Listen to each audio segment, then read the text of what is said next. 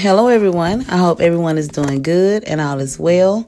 I hope everyone had a great holiday if you celebrate and a happy new year. And I pray 2023 brings you all love, peace, and happiness. And I have truly missed you all so much. Now, today's chat is going to be a tad bit different. Now, it's actually going to be the first of many within our first series. Now, since I kept you all waiting so long, I had to make it worth the wait. Now, I'll still be dropping my regular content, in between because I love you all so much. But we're going to begin our series from the start of it all. Most of what we have discussed thus far is the aftermath. So let's jump on back to the beginning. Before the Civil War, before the Reconstruction period, let's jump back to slavery. Now, we're going to start with the meaning and the origin of slavery. We're going to take a journey through the Underground Railroad. We're going to battle through the Civil War and possibly stop at the Reconstruction period. Cat style, of course. Now, who knows? Maybe we'll even go a little further. I guess we'll just have to see as we move on along. And so, with that being said, let's chat. Before we talk about slavery, we must understand what the word actually means. Now, if one takes a good look back into history, historically, there have been many different types of slavery. Now, the different types of slavery include, to begin, forced labor. Now, forced labor slavery is when a person is compelled or forced against their will to provide work or service through the use of force, fraud, or coercion. Now, next we have chattel slavery. Now, chattel slavery is the one most, common and familiar, and the one that we may know more than any other type of slavery. Now, this form of slavery is more related to American slavery. Chattel slavery is the system that allowed people to be considered legal property, bought, sold, and owned forever. Chattel slavery was perfectly legal and supported by the European and United States powers during the 16th and 18th centuries. Now, we're going to discuss this more in depth a little bit later in the series. Now, next up, we have bonded slavery or debt slavery. Now, bonded slavery or debt slavery is when one gives themselves over into slavery to pay off a debt or a loan of their own or a relative. And last but not least, we have sexual slavery. Now, sexual slavery is defined as the state of being unlawfully kept in a situation where one is repeatedly forced to engage in sexual activity against their will. Now that we know the different types of slavery, or the definitions rather, let's discuss when it all really started. Now, there are a number of things that contributed to the development of slavery.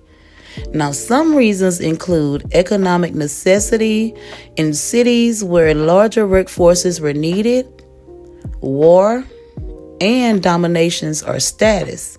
The more slaves you owned, the more influential and the wealthier you were. Now, some don't know that slavery did not start in America. In fact, slavery started long before America was even thought about. Slavery dates all the way back to around 6800 or 6000 BC, which equates to about 6800 or 6000 years before Christ, according to the reports. Mesopotamia is said to be the world's first city or state, and the first humans are said to have settled there by 14,000 BC in the Paleolithic era. Now, the first instance of slavery is said to have occurred in Mesopotamia around 6800 or 6000 BC, as I said earlier. Now, the numbers differ, but the history doesn't. Now, in Mesopotamia, when enemies were captured during war, they were forced to work or forced into labor. Remember, we talked about that earlier. Now, slavery existed in Mesopotamia for thousands of years. The Sumerians, Babylonians, and Assyrians all had slaves. Now, enslavement for debt was perfectly legal in the Babylonian period.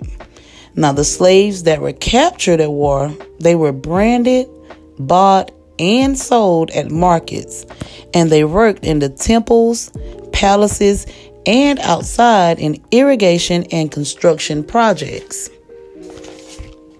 Now, the people of Mesopotamia, they were said to have been the first people with slaves, but they weren't the only people with slaves. Now, around 2575 BC, Egyptians were said to have captured slaves in battle through special expeditions up the Nile River. Now, let's take a little trip through Egypt, shall we? Now, when many think of Egypt, the pyramids and the extraordinary architecture comes to mind. And many people believe the pyramids were built by slaves. Now, some think they were built by aliens, but that's another video. But it was believed for numerous years that thousands of oppressed slaves worked themselves to death to construct the pyramids. Now, later, the story changed to peasants being forced to build the pyramids when working on other agricultural work outside of the field working season. Now, more recently, it has been said that none of these past theories are true, and the pyramids and other monumental structures were actually built by highly qualified workers. Now, these highly qualified workers, they were said to have devoted their entire lives to constructing the pyramids and other structures.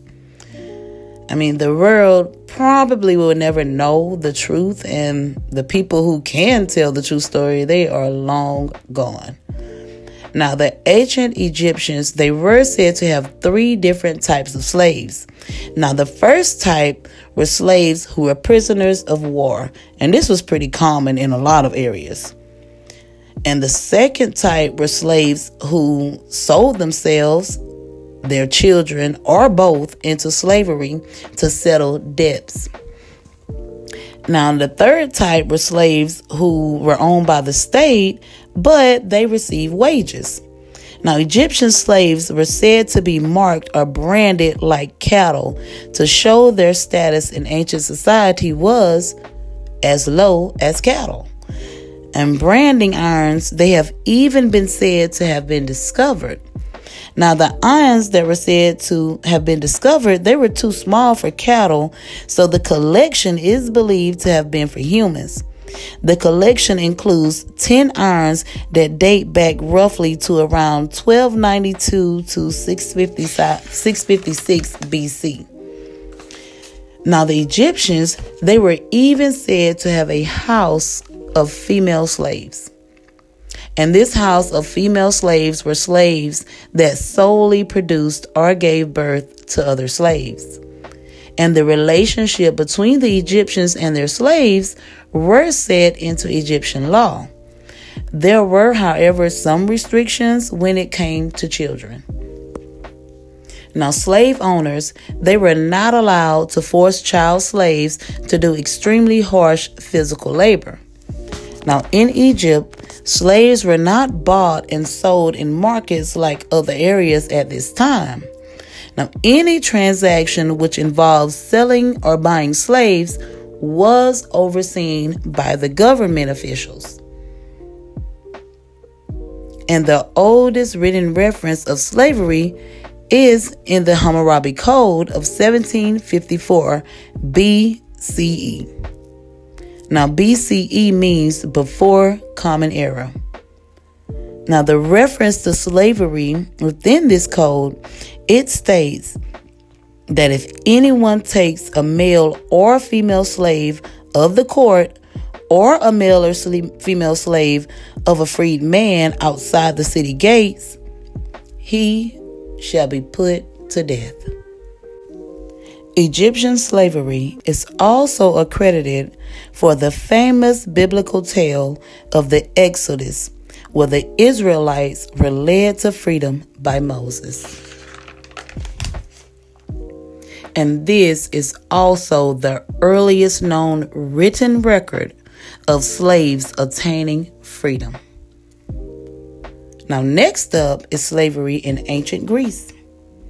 And according to the reports, around 550 BC, Athens had the largest population of slaves, which is ironic because the Greeks, they fought pretty hard against Persian enslavement. I mean, the Athenians, they invented a government based on the equality of men, yet they enslaved their fellow man. Now, slavery was so common in Greece, even some poor homes had slaves. I mean, the rich, they had hundreds of slaves. And some poor homes, they had at least one slave, even if they had to kidnap them. Now, the people of Greece, they practiced chattel slavery and bonded or debt slavery. Now, we talked about these types of slavery earlier in the video.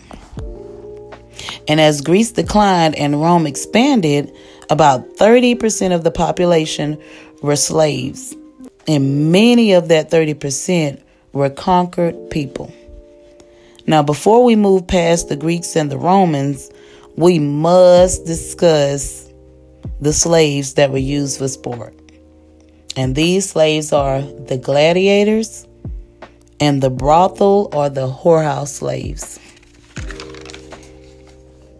Now, many gladiators were, they were slaves that were trained to fight in special schools. I mean, according to the reports, of course. Now, the gladiators, they were trained to fight barehanded, with nets, with forks, daggers, and even swords. Now, the gladiators, they had to fight criminals and other slaves, armed or unarmed. Now, some reports state the gladiators' opponents were only armed with a net, and all fights were to the death. So the fights only ended when one man died.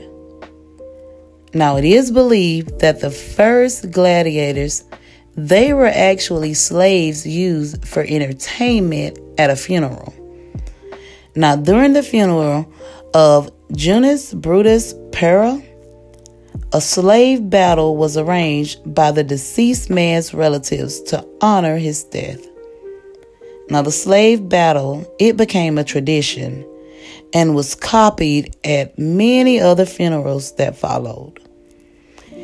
And it really didn't take long before the slave-on-slave combat spectacle became a staged event and entertainment within many arenas. And of course, a fee was charged for the spectators to watch the now gladiators battle it out to the death.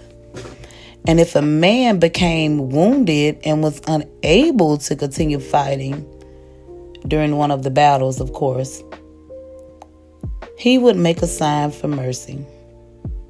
And once the wounded man made a sign for mercy, the crowd got to decide whether he lived or died.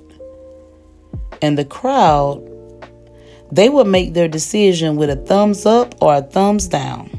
Now, a thumbs up, that meant the loser, he should lose his life. And a thumbs down meant the loser should be spared. I mean, the largest gladiator fights were held in Colosseum in Rome. I mean, the huge circular amphitheater was said to seat up to 50,000 people. Now, as far as the brothel or the whorehouse slaves, I mean, the name kind of speaks for itself.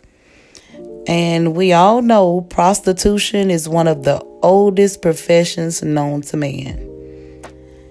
And the houses or the brothels, they included willing participants and unwilling participants or slaves. Now let's move on down on the history train to the British slave era, or the first slaves in England. Now, according to the reports, the first recorded Englishman to have taken, people from Africa and enslaved them was John Locke. According to the reports, in 1555, Locke brought back 5 enslaved people from Guinea to England. Now, not long after, it is said that a London trader named William Towerson captured Africans to be enslaved during his voyages from Plymouth to Africa between the years of 1556 and 1557. Now, for unknown reasons, Locke and Towerson's role in British slavery, they're pretty much overlooked, and John Hawkins is the one who is acknowledged. Now, Hawkins is acknowledged as the pioneer of English slave trade. Beginning in 1562, Hawkins made 3 voyages to Sierra Leone. He transported 1,200 soon-to-be slaves to Hispaniola and Saint Dominique, or present-day Haiti, and Dominican Republic. Now, Hawkins' voyages are said to be the beginning of the triangular slave trade between England, Africa, the Caribbean, and the Americas. Now, before we go further into the slave trade, let's talk about what Africa was like before slavery. The people of West Africa were rich in culture before the Europeans arrived, and their land was full of many riches. The African society was already practicing a wide variety of political arrangements as well. Now, Africans, they had kingdoms, cities or states, and several other organizations, all with their own language and culture. The kingdoms of Mali, Benin, Congo, and the Empire of Songhai were all large and powerful and had monarchs leading the complex political structures governing hundreds of thousands of subjects. The Africans were very intelligent people, and they were very knowledgeable. They had skills, and their technology was far more advanced than most of the world at this time. Now, some reports state that some African knowledge and technology was far more advanced than all of the world at this time. The Africans, they were especially skilled in medicine, mathematics, and astronomy. And art, learning, and technology, they flourished in Africa. Africa flourished in domestic goods as well. Now, Africans, they made fine luxury items from ivory, bronze, terracotta, and gold for local use and for trade. Now, West Africans, they traded goods with Europeans through merchants in North Africa for hundreds of years. Although the Portuguese were the first traders to sail down the West African coast during the 15th century. Now, the French, the Dutch, and the British, they were later to follow the Portuguese and sail down the West African coast as well. Now, in the beginning, the Portuguese, the French, the British, and the Dutch, they all were mainly interested in precious items like spices, pepper in particular, ivory, and gold. They weren't particularly interested in people or slaves per se at this time. Now, the Europeans, on the other hand, they had other motives from the very beginning. Now, from the very first contact with the Africans, the European traders kidnapped and bought Africans to take back and sell in Europe. And yes, I did say bought. Not all slaves were taken or kidnapped from Africa. Some Africans were captured by the Europeans during the raids along the coast. But most of the slaves the Europeans obtained in the beginning, they were bought from local African or African European dealers. Now, the slave dealers, they were said to have a very sophisticated network of trading alliances for collecting groups of people and selling them like property. Now, the Africans the slave merchants collected, they were mainly captures of battle, but some were people who had been kidnapped, and some had been sold into slavery to pay off debts, or they were sold as punishment. Now, in the beginning, the Europeans, they would only buy or kidnap a few slaves to take back with them. But they began to get greedier and less humane as the years passed. Now, it was around the 17th century when plantation owners wanted more and more slaves to satisfy the increasing sugar and labor demands in Europe. And this demand, the inhumanity and greed, it all contributed to the transatlantic slave trade, which was the most dominant slave trade in history. I mean, the Europeans, they were no longer taking a few slaves back here and there on their own ships, but instead, the captives are the massive numbers of slaves. They were marched to the coast. Sometimes the march took weeks or months. It depended on, where the slaves were being marched from. The slaves were shackled together during the march. And once they made it to the coast, they were imprisoned in small wooden compounds or large stone forts that were built by European trading companies. The slaves would stay in these compounds or forts until the European slave ships arrived. Now, when the European slave ships arrived, they were full of gold and goods and just everything to trade for the Africans.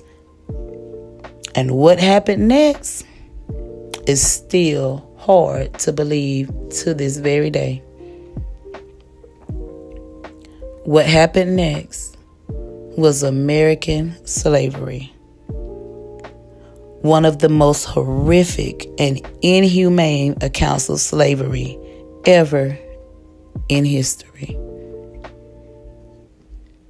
Well,